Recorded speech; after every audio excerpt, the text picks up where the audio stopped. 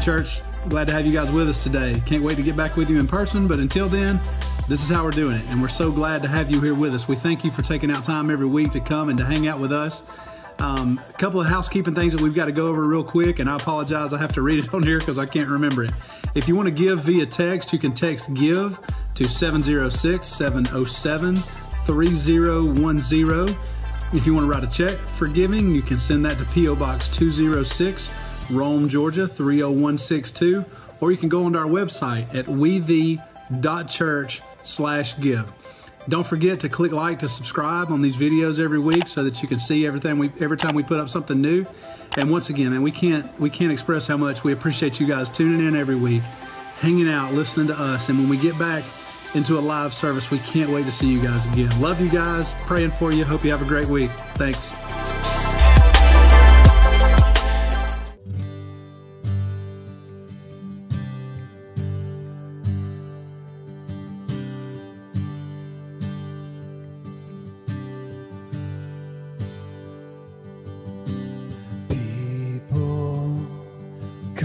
Together, strangers, neighbors, our blood is one. Children of generations, of every nation, kingdom come. Don't let your heart be troubled. Hold your head up high, don't fear no evil. Fix your eyes on this one true. God is madly in love with you.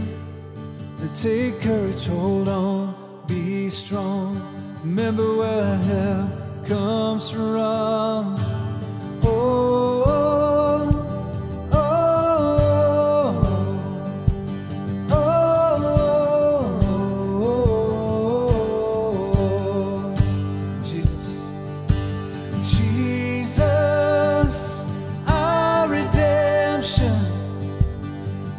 Salvation is in His blood. Jesus, light of heaven, friend forever, His kingdom come.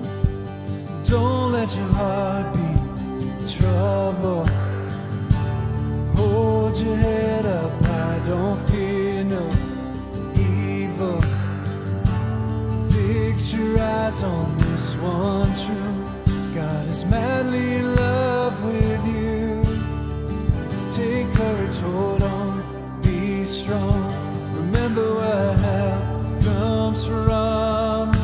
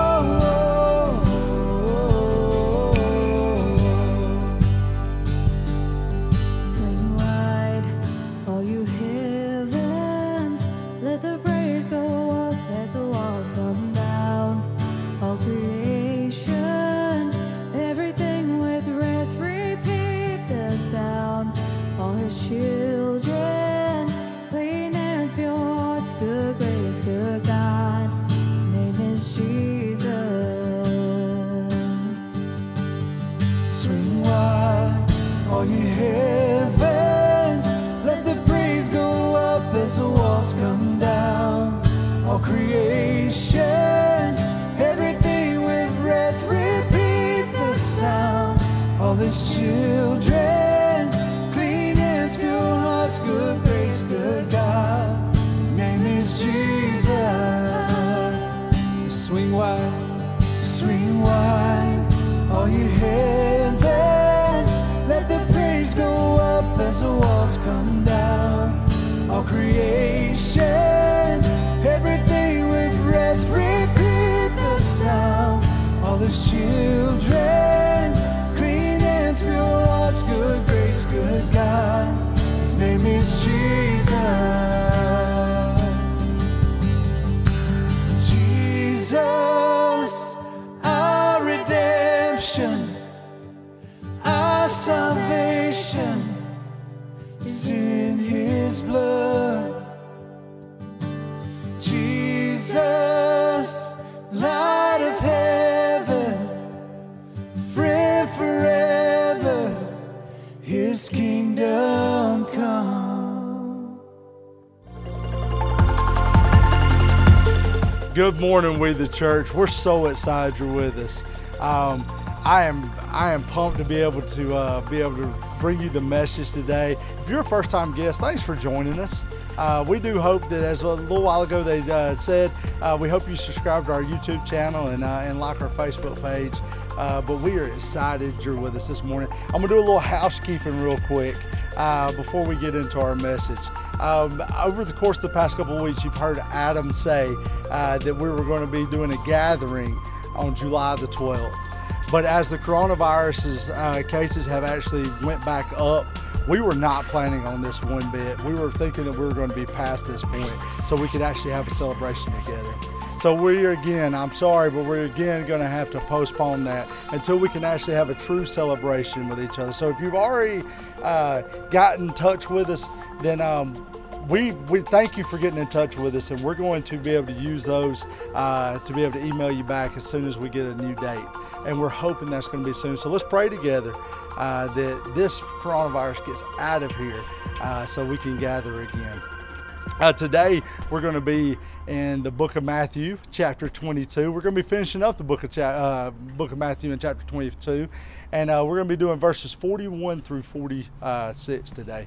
And in these verses, is some of the most important verses as a Christian, I feel, because it was a question that was asked that would challenge each and every single one of us.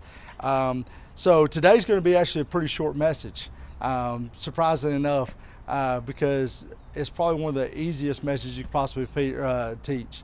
And there's really not a lot of unpacking that's got to be done today. So I hope that you join with us and we jump right in Scripture. So let's go to Matthew chapter 22. We're going to start with verse number 41. It says, "And now while the Pharisees were gathered together, Jesus asked them a question." I'm going to stop right there for just a second. So you've noticed over the past few weeks and a couple of months that the Pharisees had continued to try to trap Jesus in all these different questions they was asking. They were doing everything they could to trap him. And so the table has turned, and now Jesus is asking them a question. It says, Jesus asked them a question saying, "What do you think about the Christ? Whose son is he?" And the other thing says, "Who do you think the Christ is, and whose son is he?" And they said to him, "The son of David." And he said to them, "How is it then that David in the Spirit calls the Lord, saying, 'The Lord said to my Lord, sit at my right hand until I put your enemies under your feet?' And then David calls him Lord. How is he his son?" And no one was able to answer him a word, nor from that day did anyone dare to ask him any more questions. So we see right there that, like I said, the table had been turned, that the script had been flipped, and Jesus, it was his turn to start asking the questions, and he just asked a simple one. And the Pharisees thought they had him. They said, "Well, he's the son of David." And then Jesus refers back to what we read in Psalms chapter 110, verse 1, where he says that the Lord says to my Lord that he would put him at the right hand and he would make his enemies footstool. And what we see there is that Jesus is basically saying, There's no way I could be David's son. Because I've been here forever. I was here when the world was spoken into existence.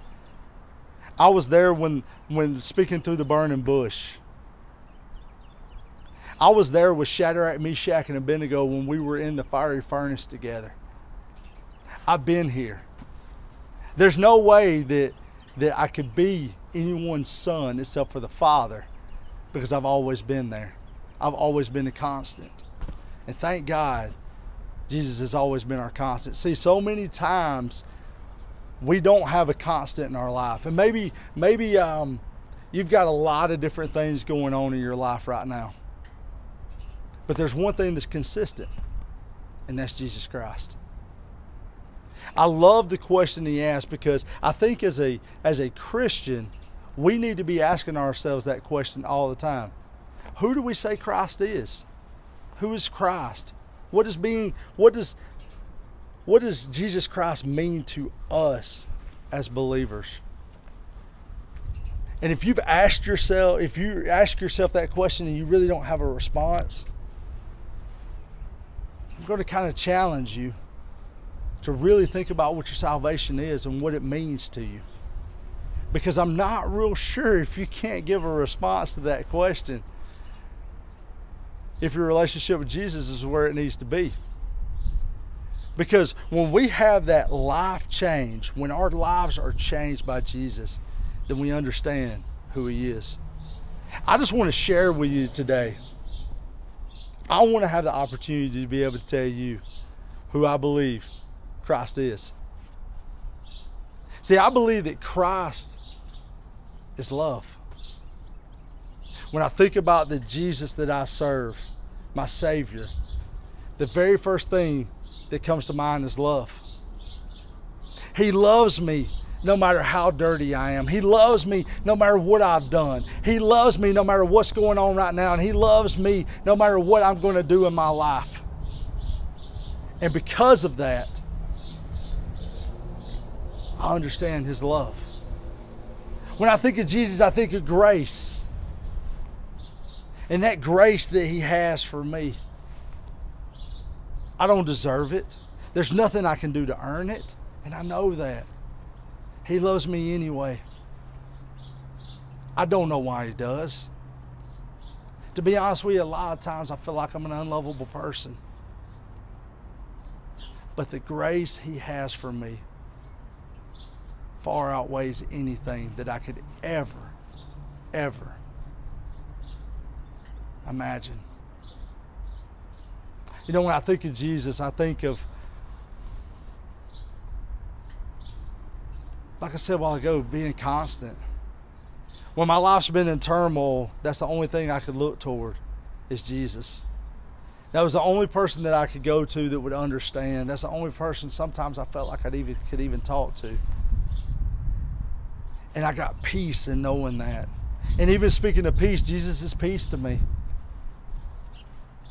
You know, when my life is a storm and the waves are crashing and I feel like I'm drowning, it's when he comes out of the belly of the boat and calms the seas. You know, when I rely on him and my focus stays on him, I'm like Peter when he was walking on water, because I know that he can do everything. When I think of Jesus, it reminds me how weak of a person that I am without him. But I can do all things through him because he strengthens me. See, I didn't even know what love really was until I met this guy. I didn't know what it was, but I will tell you this. I love because he first loved me.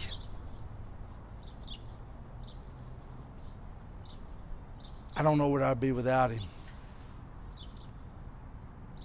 I get to celebrate his birth around Christmas, which we don't even know if that's really when his birthday was. We have no clue, but we celebrate it then. But one thing that blows my mind is that we celebrate the birth, but then this Jesus that is my Savior and who is my Christ.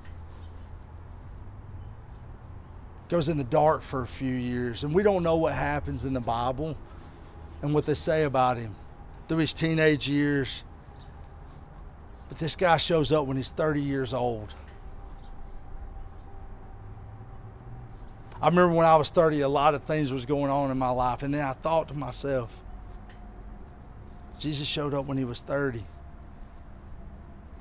And Jesus didn't go and he didn't get all these guys that were dressed in great garb and do all these things. He went and got guys like me.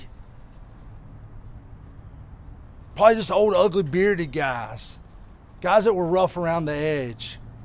Guys that had a past. Guys he knew would have a future. See, the Christ I serve, who he is to me,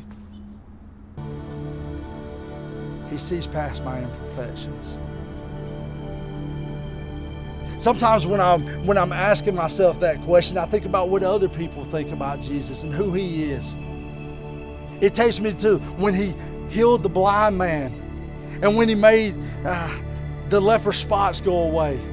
I sometimes wonder who Christ is to Lazarus when he woke up, and who he was to Mary Magdalene when the spirit was casted out.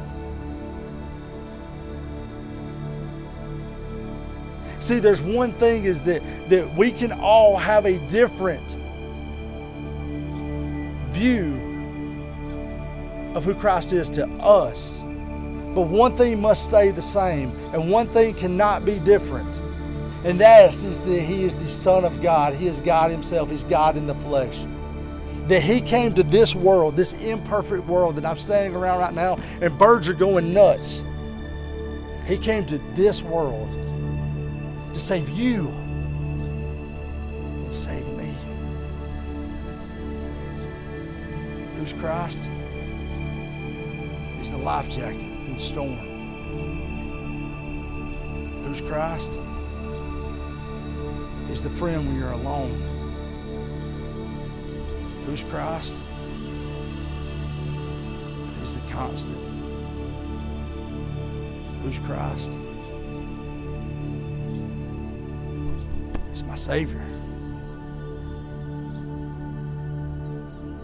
See, Jesus is not this little superhero that we read about in a nonfiction book. He is the Savior of the world. He's the spotless Lamb. He is the Alpha. He is the Omega. He was at the beginning. He will be at the end. He will be the one that he's the one that did conquer death, and it's going to help us conquer death. See, I will never die. I will remain alive because of him and him alone.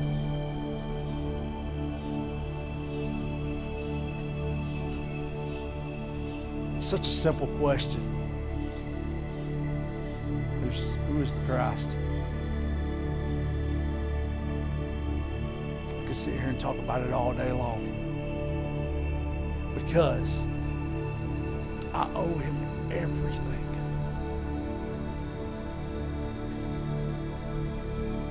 And I deserve nothing. But he loves me anyway. So I hope that you're asking yourself the question right now, who is Christ to me?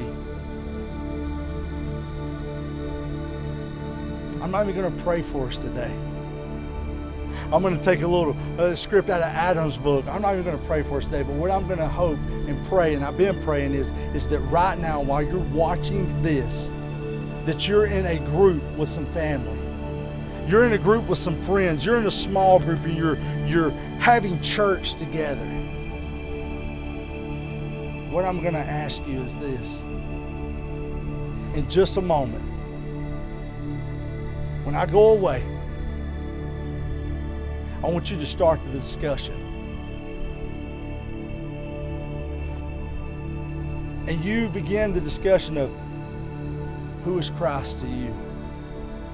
And you go through that question and you pray with each other and you celebrate who Jesus is, and not only was, is, and is to come. See, there's one thing that we get to do, is that we get to celebrate a Savior that's conquered everything. And that's a celebration. So I'm going to ask you right now to prepare yourselves and prepare your hearts to be able to talk about who Jesus is. If you're by yourself, I want you to even talk out loud. The person in the next room beside you might think you're crazy. You know what? It's even better than that. Get up and go to that room and tell them who you think Jesus is and what he means to you. Church, we've got work to do. This virus might keep us apart in a corporate setting, but it doesn't keep us apart in small groups. So if this week you're not with a group, call up some friends and bring them over next week as we continue to study through the book of Matthew. But now, do yourselves a favor. Worship and celebrate him and talk about who he is. Because Christ is everything. I hope you guys have an amazing day. Hope you have an awesome week. And I look forward to hearing from you soon. See you guys.